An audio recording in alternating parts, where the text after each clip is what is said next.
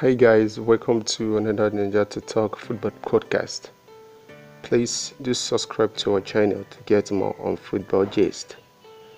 So today we'll be analyzing the English Premier League match that will be coming up between Manchester United and Huddersfield Town. This match will be starting at exactly 4:00 p.m. Nigerian time, and it's going to take place at Old Trafford.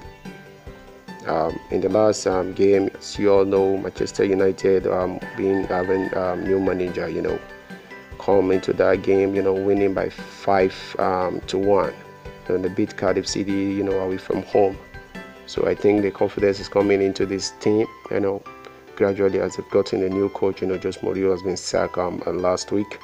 Huddersfield Town, in their last game, tried to pick up a point, but definitely unfortunately they lost that game.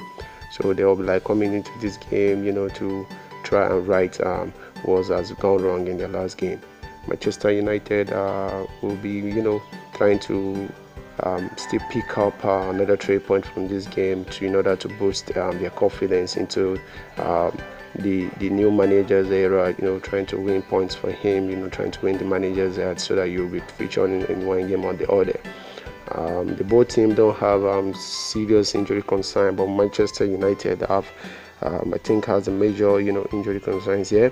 Manchester United will still be without Alexis Sanchez. Smalling is still out. Rojo may be probably out in starting this game, and Romelu Lukaku maybe may start this game. On the Huddersfield side, they have more. Is that Sabiri will not have to feature for this game. Daniel Williams will not be available. Hogg will not be available, and Smith also will be missing this encounter. This is going to be the second game of Soldier, being in charge of Manchester United. Will they be able, to also win this match by 4-goal margins? We'll be thinking, I'll be hoping so. If they should do that, this is going to boost Manchester United in the confidence, and it's going to help them, a long way in the season. This is going to be a very cracker game for Manchester United, playing at home for the first time under their new coach. So they want to help impress the fans.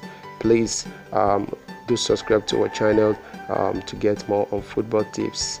Hit the subscribe button now. Thank you.